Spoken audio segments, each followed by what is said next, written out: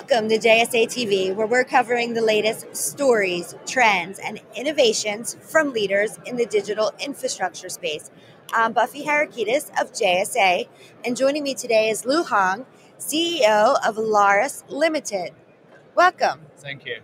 Yes, our pleasure. And we know Larus Limited is very closely connected to the Larus Foundation, which focuses on a variety of initiatives. Why don't you tell viewers a little bit more about the foundation and the initiatives that it supports? Yeah, so Larus Foundation spent most of its budget to bring young people into understanding the infrastructure world and the numbering system, the IP address business we are doing, and helps educate the next generation about how internet functions. And we've been doing this for the past decade, and we bring thousands of students to different internet governance-related events. And we hope we contribute our part to make the internet as it is today. Thank you. Oh, you're very welcome. It sounds like we should get you on our Data Movers podcast, which focuses on empowering the next generation.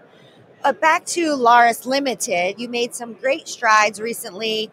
You had some great news developments. Why don't you share with viewers some of those accomplishments? Yeah, so Larus recently has released our new trading platform for IPv4 addresses, and now we can fully automate allocation of IP addresses from end to end. All customer can get their IPv4 address in 24 hours. It never happened before; it's first time, and it's become more. It's the easiest way ever. That's all. Thank you. You're welcome.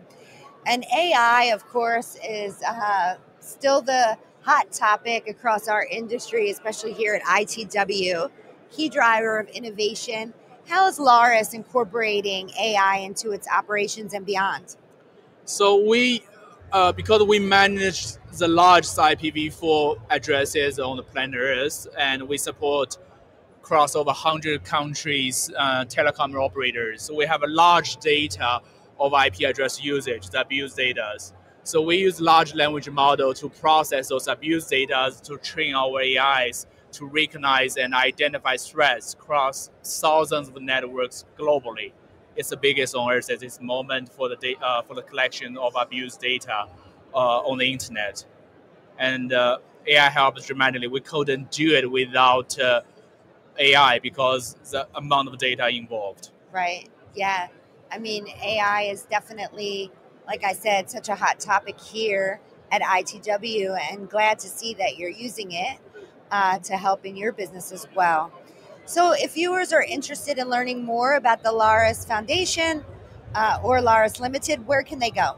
Well, come to larus.net, our website, and or reach out to us, or just Google our name or Google IPv4s. We're everywhere. Yeah. Well, thank you so much, Mr.